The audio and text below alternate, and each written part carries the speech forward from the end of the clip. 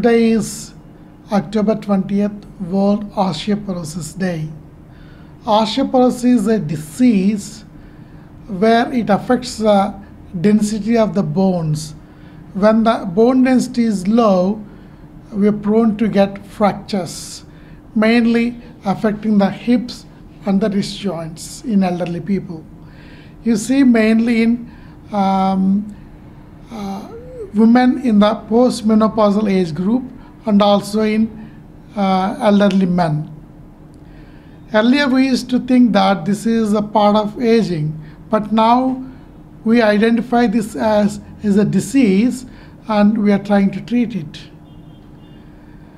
The best way of confirming the disease is doing the bone density test. It's also called DEXA scan or DXA scan. We scan the wrists, hips and the spine. It will show us in the form of T-scores and Z-scores. Based on these scores, we confirm the diagnosis of osteoporosis. Once it is confirmed, then we treat the patients with calcium and vitamin D and some specific drugs for osteoporosis. There are different forms of osteoporosis drugs available in the market. Some of them are weekly drugs, tablets, and some of them are monthly tablets, and injectables available in two different forms. One type of injectable is daily, like subcutaneous injection like insulin. The patient himself or herself can inject every day.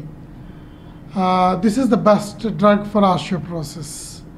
The second type of injectable is once in a year.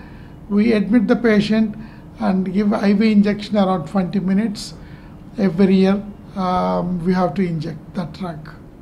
So based on the requirement, we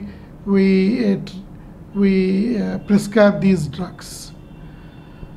And today, 20th of October, we observe this as a World Osteoporosis Day. In 1996, UK is the first country observed this as a Osteoporosis Day. From then onwards, throughout the world, we organize several events to increase the awareness in the public regarding the osteoporosis.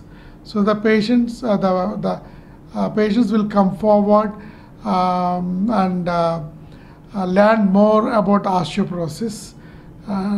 For example, in KIMS today, we did a free osteoporosis camp. A lot of people came forward for the bone density test. We have confirmed the diagnosis and we treated them. This is a free camp, and a lot of people benefited with this camp.